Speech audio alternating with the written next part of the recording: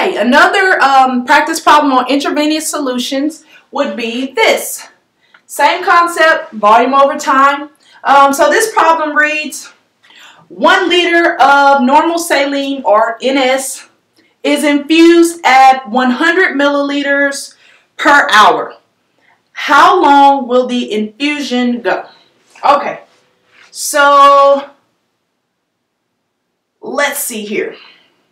Basically, it says we're given 1 liter over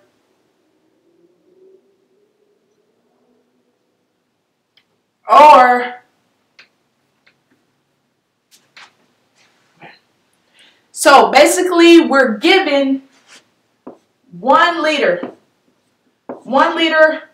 total, okay? So this is how much we have to work with, okay? And it's going at a rate of, it says here, 100 milliliters per 1 hour. Okay, and what they want to know, what it wants to know is the time. Okay, so how long will it go? So basically, how long will it take for this 1 liter to run out? Okay, so this is a little bit different, okay?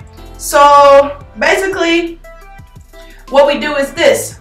We'll say, first let's convert it and get our units the same, okay? So it's 100 milliliter per hour here. It wouldn't be hard to just go ahead and convert that 1 liter to 1,000 milliliters. So we could go ahead and equal this ratio to 1,000 milliliters, and the missing variable here is time. Okay, and also while we're at it with that, well, let's just leave it like that. Okay, so let's say we cross here and we get, let's see, we cross our variables here. That gives us 1,000 equals to 100 x, and then we solve for x. So 100, isolate the variable, 100 here equals x. If you have your calculators, you can go ahead and do it that way, 100 into 1,000, or you can cross your zeros if you don't already know that 100 goes to 1,000 10 times. So if you cross the zeros, just show you that little shortcut, and it'll leave you with 1 goes into 10, and you would just say that's 10.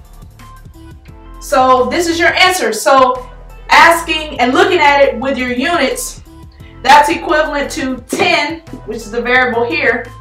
So that's looking to 10 hours, okay? So that's 10 hours total time that we're looking at that it would take for, in this case, with that certain flow rate, with a flow rate of 100 milliliters per hour, that's 10 total hours it would take for 1 liter to go all the way through to the patient.